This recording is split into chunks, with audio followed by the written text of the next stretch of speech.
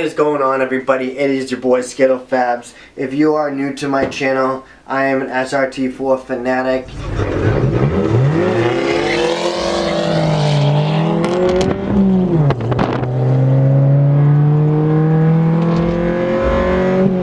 Let's just get into it. This is my Vibratory Tumbler. I bought it at Harbor Freight for $50. And then I also bought the Tumbler Media, which was about $12 or $14. Let's just get into it and tear this stuff open and give you guys a better angle so you guys can see what's inside. Alright, so I got my razor blade, and you can see that I've never opened it before.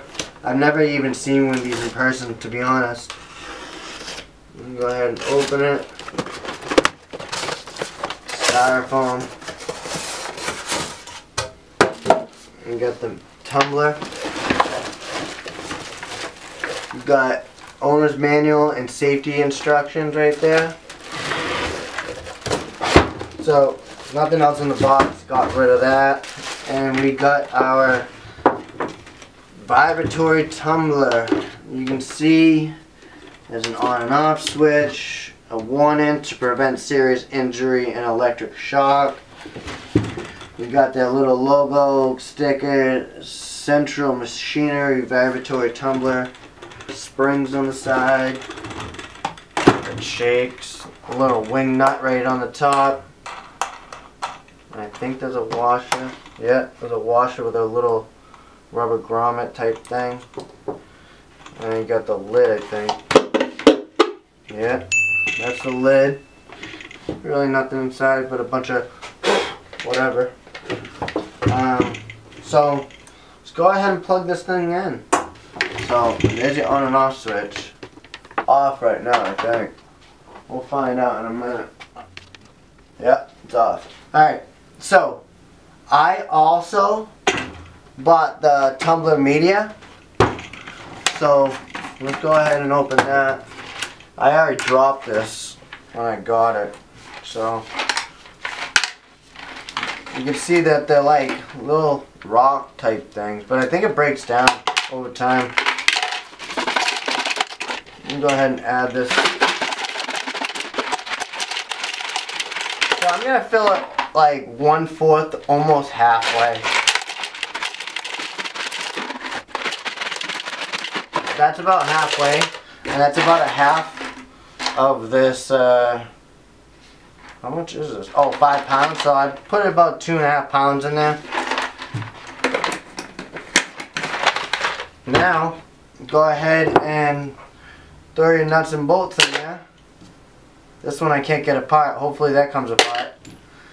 This one comes apart. I got these. I got these manifold bolts. I got 10 of them. Throw those in there. That one's a stud, so that's 9. And I do have a stud that came out of the head, so I'm gonna toss that in there too. And that's it. I do got a bunch over here too, so I'll throw those in. Might as well. You can see how rusty these ones are. All these are rusty. All of them. So throw that in, put the lid back on, put your washer with the rubber facing down, put your wing nut back on, tighten that. I'll just do it till it's nice and snug. Don't crank it down. Okay, there we go. Now let's just go ahead and turn it on, and I'll give it about 45 minutes and I'll come back. Alright, so it's been 50 minutes, so let's go ahead and take this wing nut off. Alright, there's the wing nut. There's the washer with the little rubber grommet. Don't lose those two. And your lid. It is a little bit warm at the base of where the motor is. It feels warm to the touch, but not bad. It's cleaning them up. It's not bad. I think if we give it another like 20, 30, maybe an hour, they'll be nice and clean. Let's go ahead and wipe one off real quick. Seems like it's cleaning up. All the rust is being removed. in there. But these things have changed in color also. So they've been clearly running away the rust. So we're going to go ahead and put this back on for another half hour to an hour. And we'll get back to it.